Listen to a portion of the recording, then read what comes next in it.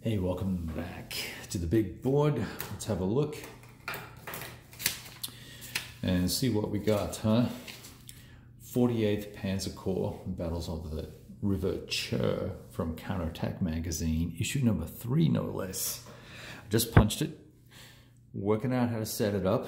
It's a little argy-bargy, it's a little flexible, so we're trying to keep formations together, and we're trying to have a little look at a little bit of history and see what actually went on. And I just found a unit from 2nd Guard Tank, so he's got to go somewhere. We'll find a spot for him in a minute.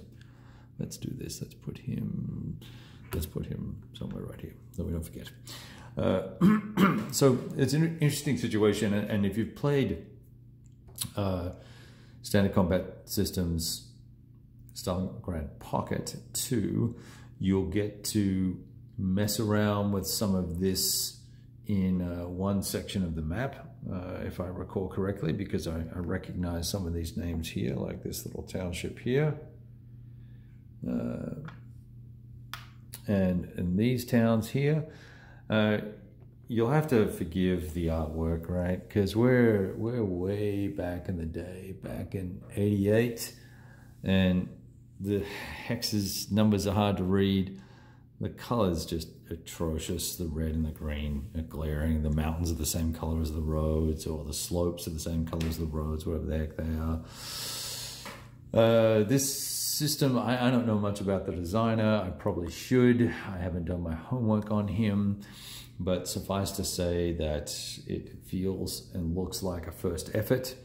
It has an interesting combat mechanic where weapons have a specific effectiveness depending on who their target is. And there are a variety of firing classes. There's armor and anti-tank and personnel and adjacent artillery and supporting artillery, and then you get some column shifts for attacks. But then when you when you get your combat result, then you get this morale option that you can either take no morale check and retreat, or pass your morale check and and then take step losses, and then be able to fire, which is kind of like just doing combat, fire in the preceding phase, or if you fail, you will take your losses and then not be able to fire.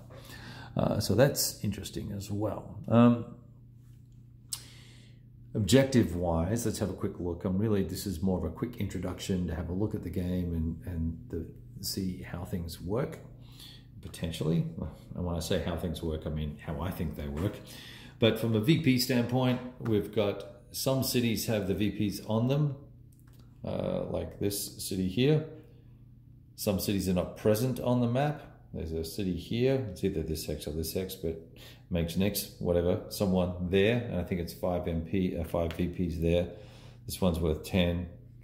This guy's worth 10 over here. Not another one worth 10 over here. There's no city there, but I think in the errata there's a city there, or you're just capturing the bridge. Either way, and you've got wherever there's a white cross, there is also VPs allocated, and you'll also receive VPs for exiting Soviet divisions off of the map, the south edge of the map. And so we'll now take those off, since you now know that and I know that, and we can see a little more clearly.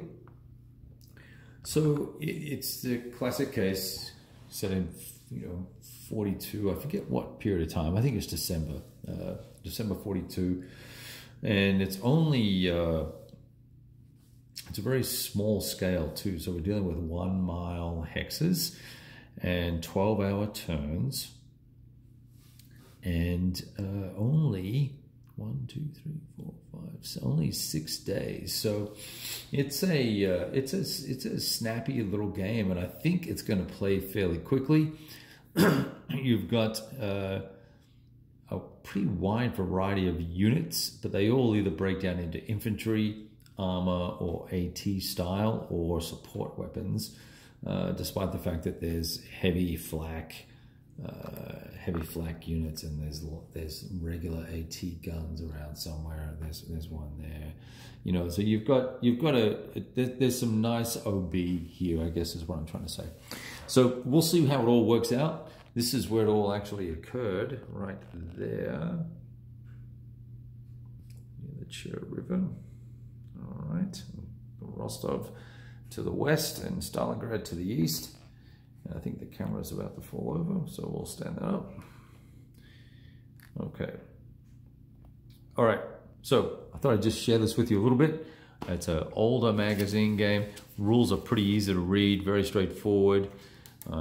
We'll see how she plays, and then immediately after that, we're going to play Paulus's 6th Army. In fact, I'm getting that set up as we speak. We've got that over there. It's got to punch it all out, and